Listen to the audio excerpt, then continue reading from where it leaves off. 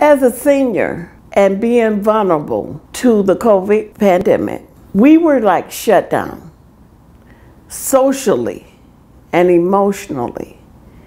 And if you did not know how to use computers to socialize and to get in touch with your family, the Zoom and the virtual learning and all of that, you were lost.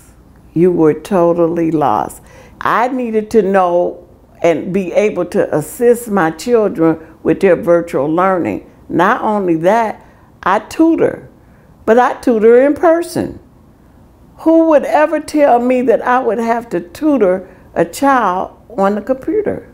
I teach them literacy one-to-one. I didn't even know how to put my child on the screen with me or how to share my book with my student on the screen. These were all the things that I learned in this class, and how to keep the attention of that child. The money was well spent, very well spent.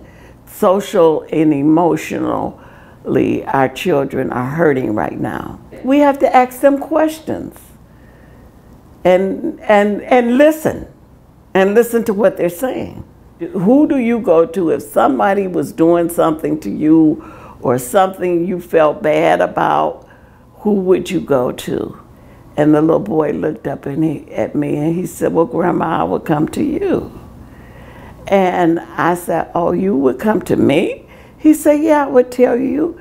I would just come and tell you. He said, and then, I realized how important it was for me to be there for that child.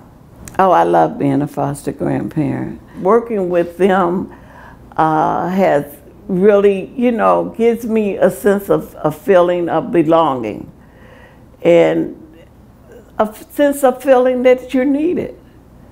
Maybe I need them and they as much as they need me.